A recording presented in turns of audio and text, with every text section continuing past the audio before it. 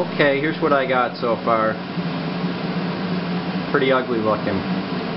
I know I'll have to, frame it up a little bit, but it's coming along. Just like a little 8x8 trapdoor, so.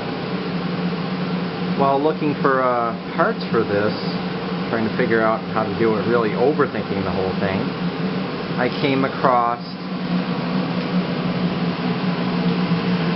this. Got this little master heater. It has the continuous ignition. It's a 60,000 BTU unit. Seems to be working really good for my 4x4x6 oven.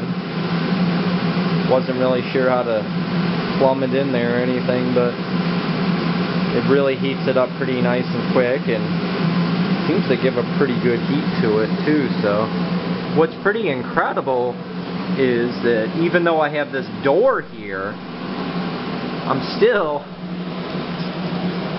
able to maintain temperature at like 385 degrees. So I think that that's pretty cool. You can see my heating elements are on down there. They're not on all the way, but they will turn off if I power up the unit a little bit more.